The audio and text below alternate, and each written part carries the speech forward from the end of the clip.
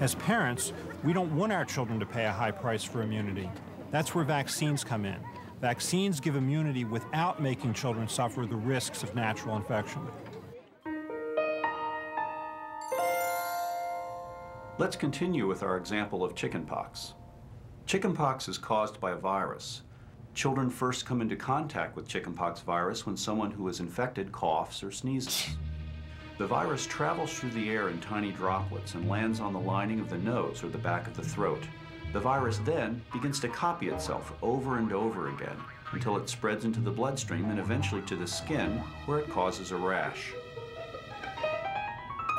However, as we've seen, in some children, chickenpox virus doesn't grow very well.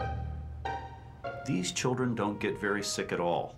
But having been exposed to the virus, all of these children have one thing in common. They are now immune to the disease, and having this immunity means that they will not get a serious case of chickenpox again. Getting the chickenpox vaccine is just like getting a mild chickenpox infection.